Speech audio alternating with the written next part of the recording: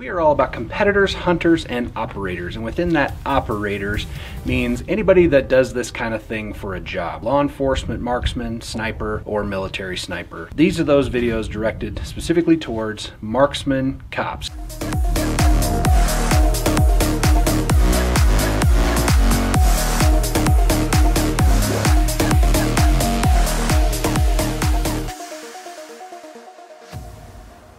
Today, I'm going to show you a couple of more little tips that I've learned over the years. One with slings. If you thought this was just to hold your rifle, there's a lot more uses to this. So I'm going to show you a way that you can get more stable handheld shots with your sling. And then I'm going to show you another positional shot you can take using your sling that you have on you. And then third is going to be a positional barricade shot with a barricade bag. I have promoted the fact that I think cops should have a barricade bag in their kit, in their car. You just never know when you might need it. All right, guys, so we've got our sling on, right? Typically hanging it center body, just hanging down, use it to rest, whatever. We can get it up and we can do what we need to do quickly with it. It's usually mounted somewhere, if you're running a single point, back towards the rear. I personally recommend single points as opposed to 2 points, but you do what you want. These tips are for single point slings. A method here that we can use to get more stable at standing offhand shots, because I don't know about you, but you know, standing offhand is not an easy shot to take all by itself. So if there's anything I can do that makes it more stable, I want to know that. One thing that I like is to have a mounted position a little bit further up onto your handguard here. So for me, I just like this little clip, and I can move it up to my handguard itself. And now, when I go to press my gun out into my shoulder, there is a lot of tension on there. I can hold the gun with my hand like this. So as I'm pushing out and I lock this elbow out, now I'm extremely stable, at least a lot more so than your typical standing offhand shot where you're getting a lot of wobble. This just puts tension into that system, gives you something to press against, and it's kind of like resting up against a pole or a post or something like that.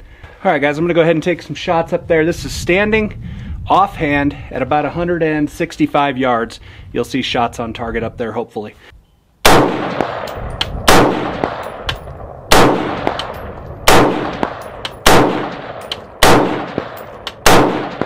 A lot more stable than your standard offhand, so that's a good tip I wanted to pass along to you guys.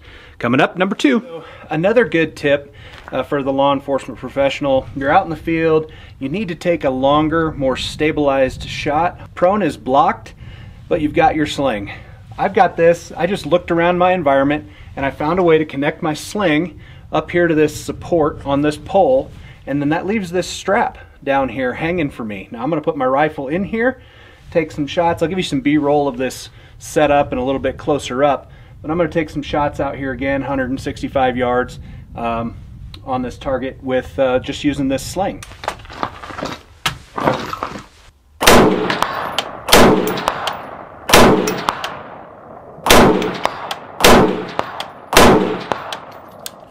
So that's tip number 2. Look around your environment. Find a way to put your sling on something like this, and you can shoot off of that very stable. Third tip is, again, using your environment with special tools to be able to take longer, more precise aimed fires.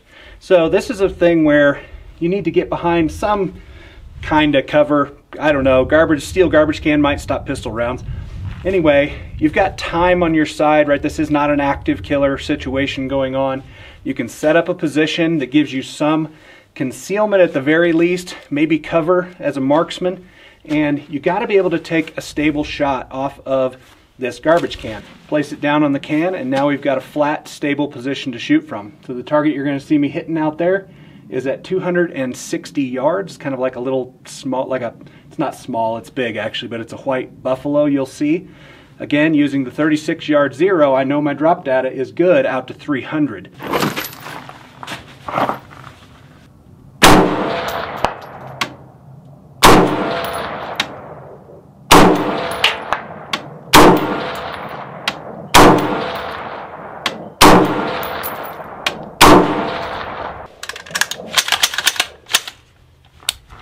Alright guys, thanks for watching today. So those 3 tips again: standing offhand, using your sling, you can press into that, really get a good stable position. Use your sling in your environment to hang it down, creates a loop, and you can shoot through that a lot more stable than you can without a sling. And the 3rd tip was use a barricade bag on various types of obstacles, and you can get a nice solid shooting platform from which to engage your targets. So hopefully that appeals to you cops out there making these videos specifically for you guys.